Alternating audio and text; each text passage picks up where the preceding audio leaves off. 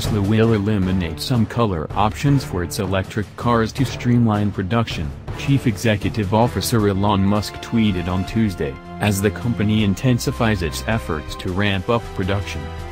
Tesla currently offers 7 colors for its vehicles that include top variant Model S, crossover Model X and its most affordable Model 3.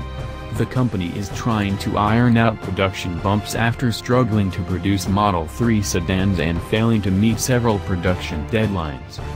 Moving 2 of 7 Tesla colors off menu on Wednesday to simplify manufacturing.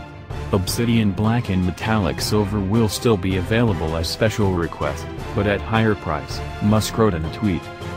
The color options that will still be available are Solid Black, Midnight Silver Metallic, Deep Blue Metallic, Pearl White Multi-Coat, and Red Multi-Coat.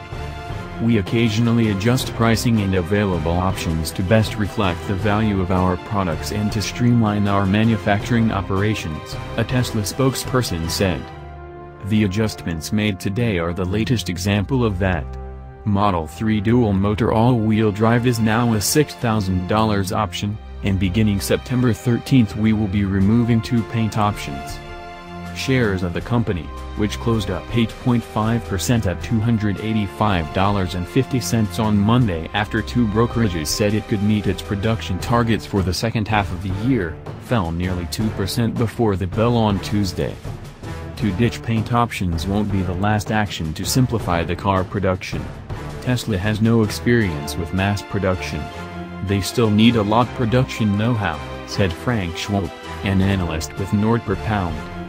Separately, automotive news website Electrek reported that Tesla is now launching its own in-house body repair centers to reduce repair time, starting with the first 9 locations.